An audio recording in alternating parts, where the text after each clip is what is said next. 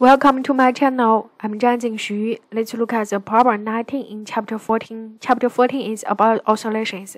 In this system, we consider the simple harmonic motion, right? For this simple harmonic motion, we can say it is a spring connected with a mass. And then it tells you when it is balanced, this spring extends 114 centimeters.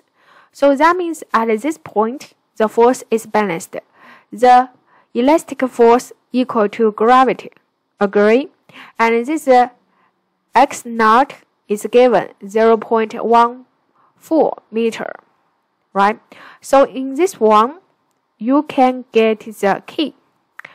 Spring constant there. The next one, we need to find the period for this oscillation.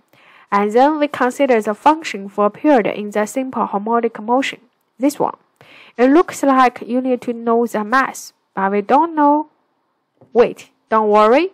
We can input the k inside.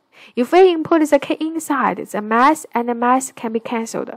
Then you get this function. And input the x naught, you get the final answer there. Thank you.